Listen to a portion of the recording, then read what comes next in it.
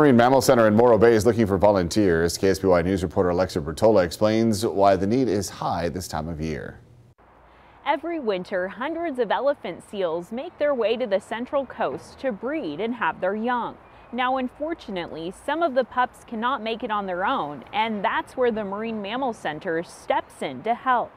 I was actually pretty surprised at the sheer amount of seals that there are on the beach. More and more elephant seal pups are starting to pop up on the shore in San Simeon. We always have a little guessing game every year in December to see when the first baby's going to be born, and the first baby this year was born December 15th. By the end of January, there will be hundreds of babies on the sand. They weigh about 60, 70 pounds, and they gain 200 pounds while they're here nursing from their mother.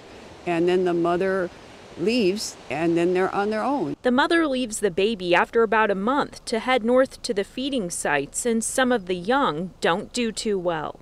They get really malnourished and emaciated, and so at this time we get lots of reports of elephant seals that are very thin, stranding on the beaches. Alia Mesa, the Marine Mammal Center's operations manager, says this is the busiest time of year and the volunteers are the backbone of it all. They get to rescue marine mammals in need, provide care for them once they've been rescued, and then eventually get to help them get released back into the ocean. 1, 2, 3.